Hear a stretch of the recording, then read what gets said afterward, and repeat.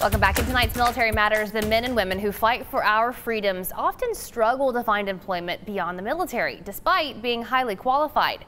But the USO Pathfinder program is helping pair veterans with a chance at a successful life outside the military. And we want to shed some light on that. 6 News military reporter Barry Roy brings us the story of a man who, through his skill of photography, is now working at a job that he loves, all thanks to the USO Pathfinder program. This is Stan Balser. He's living proof of the success of the USO Pathfinder program that helps those transitioning out of the service find meaning, work, and life after the military. Like many transitioning service members, I would probably be in my second or third job right now. Stan enlisted in the United States Army in 1988 as a cavalry scout. He watched the fall of the Berlin Wall during the Cold War and served in the Gulf with a plan to get out of the military and pursue a college degree. My leadership talked to me at that time about staying in a few more years. Stan says he saw the benefit and witnessed how our country was helping others. He knew that's what he wanted to be a part of and ended up staying in the military for 30 years and 22 days, a career that took him across the globe and into the Middle East multiple times.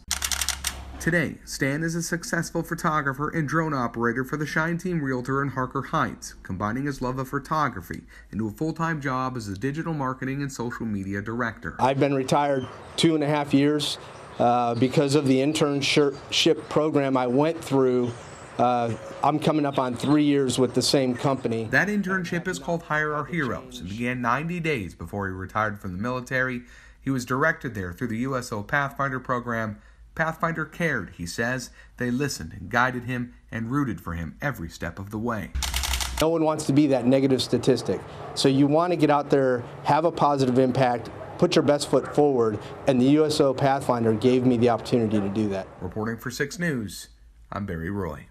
And Stan wants transitioning soldiers and veterans to know it's okay to refuse a first job offer if it's not the right fit. Yep. The goal, longevity and happiness, and saying no until you find that is perfectly okay.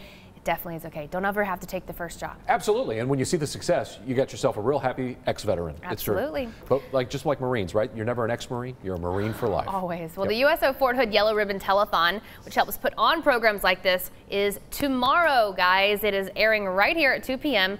from the 6 News studio, and Chris will be out at the USO on Fort Hood.